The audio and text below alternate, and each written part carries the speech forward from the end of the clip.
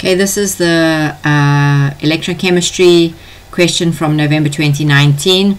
If you look at this question, you can immediately see over here we have a salt bridge, okay, and you can see that we have a voltmeter, both of which tell me that this is a galvanic cell which is producing a current rather than using a current to split a chemical compound. So here's a galvanic cell. It says a standard electrochemical cell is set up using two standard half cells as shown in the diagram below.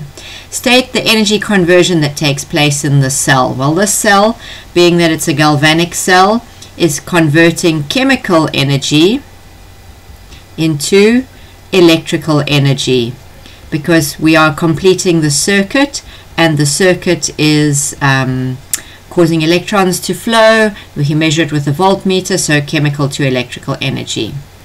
What is the function of component Q? Well, you can clearly see this is Q over here. It's the salt bridge. So the salt bridge is keeping electrical neutrality.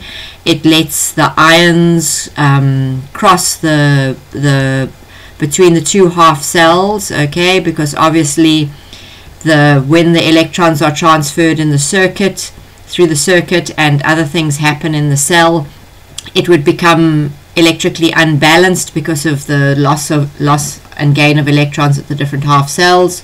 So it keeps electrical neutrality, and it also allows ions to cross between the half cells.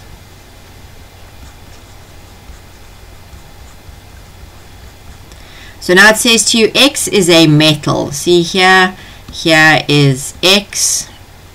It is this electrode over here. It says a voltmeter across the cell initially registers 1,49 volts. Use a calculation to identify the metal X. So when we do the calculations, remember we have to use these formulas over here. These EO cell equals EO cathode minus EO anode, or EO cell equals EO reduction minus EO oxidation, or EO cell equals EO oxidizing agent minus EO reducing agent.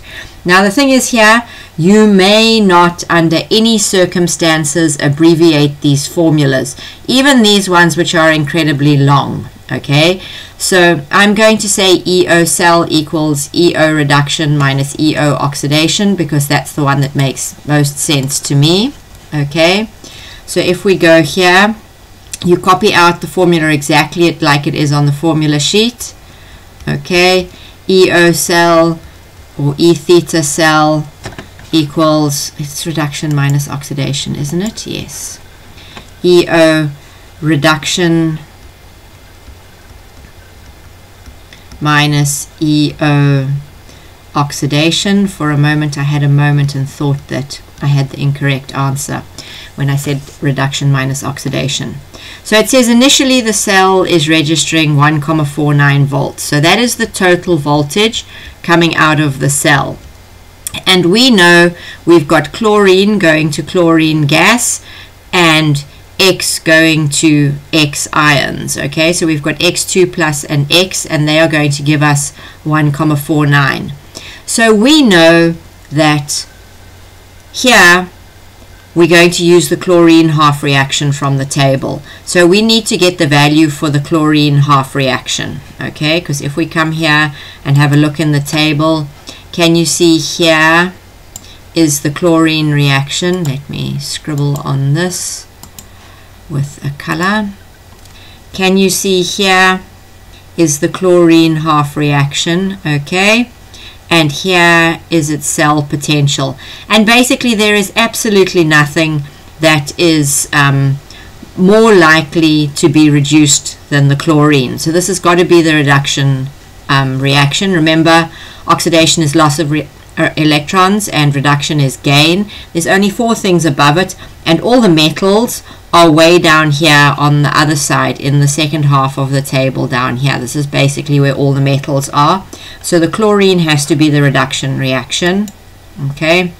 So if we go and write here, we can write that chlorine plus 2 electrons is going to 2Cl minus, and we know it's going in that direction, so we can draw it with a single arrow. And this cell was 1,36, so the voltage for this 1,36, positive 1,36. So this is going to be in here 1,36 minus the value of the oxidation. Okay, so if we do some algebra here, we will find out that the E theta of oxidation, it's such a pain to write out the whole word, you must always write out the whole word. It's 1,36 minus 1,49, which gives you a value of minus 0,13 volts. So now what we have to do is we have to go back to this table over here, and we have to say, where is minus 0,13? And if we have a look over here, can you see on the lead to lead 2 plus is minus 0,13? Okay, but obviously now this is not going to be the forward reaction that's taking place. Okay, it's going to be the backward reaction, lead going to lead ions. So let's go back and write that.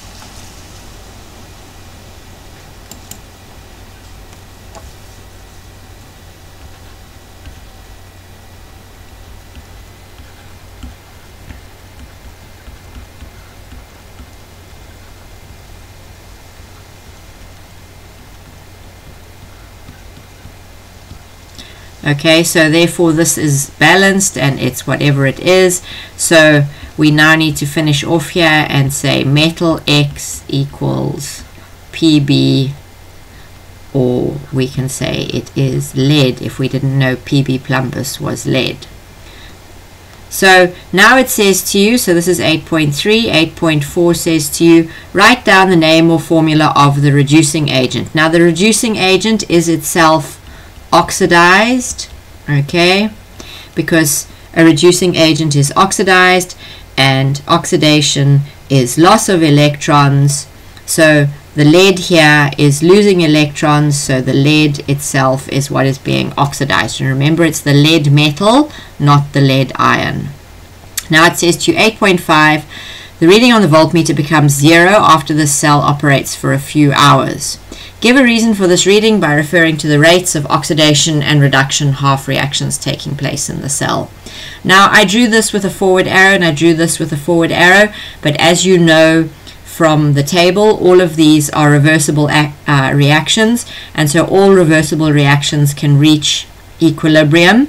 So when this reaches equilibrium, okay, the forward rate of the forward reaction is equal to the rate of the backward reaction. So the rate of oxidation is equal to the rate of reduction.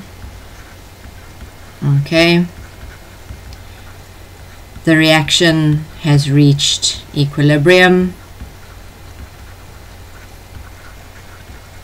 and then because the reaction has reached equilibrium, the voltmeter reading drops to 0.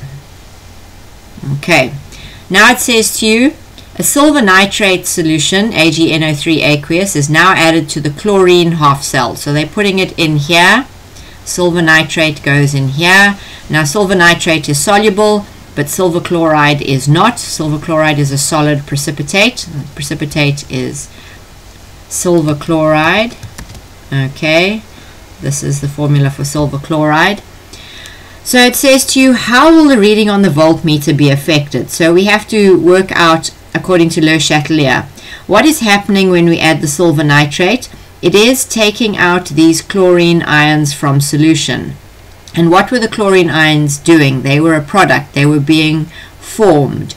So if you have a look over here, can you see this is the reaction that's going on in that cell?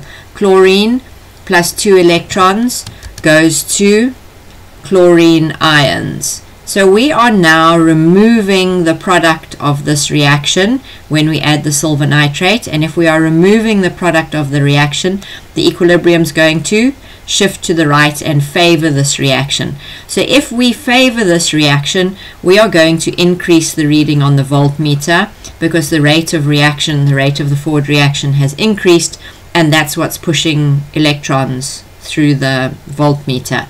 So the reading on the voltmeter is going to increase, and according to Le Chatelier's principle, the reaction removes chlorine ions. So the forward reaction is favored.